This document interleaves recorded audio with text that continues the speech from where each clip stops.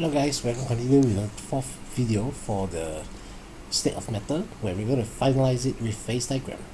So what is actually a phase diagram? A phase diagram is a graph that shows the overall relationship between solid, liquid and vapor in any temperature and also pressure. So the phase diagram summarizes the condition in which a substance exists as a solid, liquid or gas. So in this section, we are going to discuss briefly the phase diagram of water and also carbon dioxide. So given to you, this is the phase diagram of water. So in phase diagram of water, so you have, this is what we call as a sublimation curve. This one is a melting curve, and this is a vapor pressure curve. So everything beyond here exists as solid. Everything exists here in liquid. Whereas below here, all are gases. This point is also known as a triple point, where in triple point, we say that solid, liquid and vapor coexist together. Whereas here, this is what we call as a critical point, where in critical point, when any substance go beyond critical point, the gas can no longer be compressed back to become liquid. So therefore, it will remain as a gas forever. So the triple points for the water occur at 0.01 degrees Celsius and 0.06 atmosphere, where the critical points exist at 274 degrees Celsius and 73 atmosphere. So let's have a look in more properties of water. So water is so common substance of Earth that we often overlook its unique nature. So all life processes involve water. So water is an excellent solvent for many ionic compounds as well as other substances capable of forming hydrogen bond with water. The most unusual property of water is that the solid is less dense than the liquid.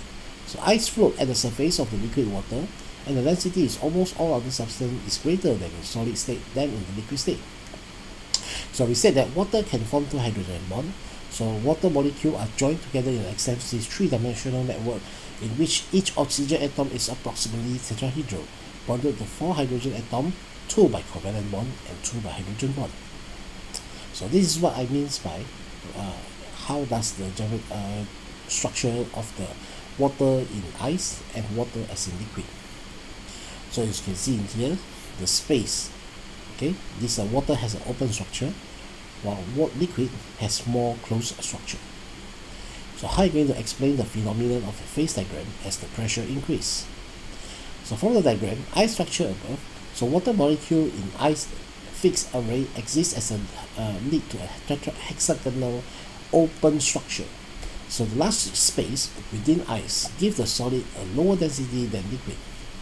So this organization explains the negative slope of solid-liquid line in the phase diagram of water, whereas as pressure increases, some of the hydrogen bond broken. As a result, some of the water molecules are able to enter the space, and the crystalline structure breaks down, and the distance of the water molecule becomes closer, hence liquefied. Therefore, the density of the water, as the volume has decreased, density increased, hence increased the density for the water. Whereas here we have is the phase diagram of carbon dioxide. Unlike water, the melting curve now is showing a positive gradient. So this is still a sublimation curve, and this is still a vaporization curve. So everything beyond here is solid, here is liquid, and here is gas. So for carbon dioxide, triple point exists at negative 57 degrees Celsius and 5.1 atmosphere. Whereas critical point exists at 31 degrees Celsius and 73 atmosphere. So this will explain at 1 atmosphere why carbon dioxide exists as a gas. Now note what happens below here. Carbon dioxide under atmospheric pressure exists either in solid or in gas state. So solid carbon dioxide is also known as dry ice. And here are a few things about carbon dioxide and its applications. So solid equilibrium OC slope to the rise as the typical of the most substance.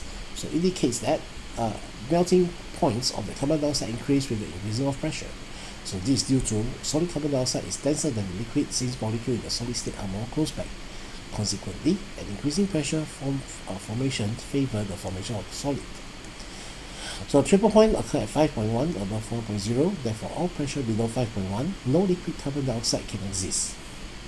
If solid carbon dioxide is warm at 1 atmosphere, it is sublight at -8 degrees Celsius, passing directly from the solid phase into the gaseous phase without going through the liquid phase.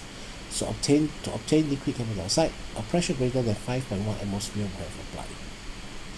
So here are a few examples, here are a few applications of the solid dry ice. So solid carbon dioxide is used as refrigerant for foodstuffs such as ice cream since it does not smell on warming. It also used in stage performances to give a smoky effect. So this is due to the effect of condensation of the water vapor around the atmosphere by the cold air due to the sublimation of the carbon dioxide.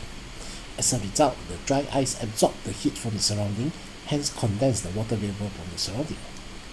So it is also used as fire extinguisher to put off fire. So fire extinguisher is stored in liquid phase under high pressure. So once the gauze is released, the pressure is reduced, the carbon dioxide gas is given off.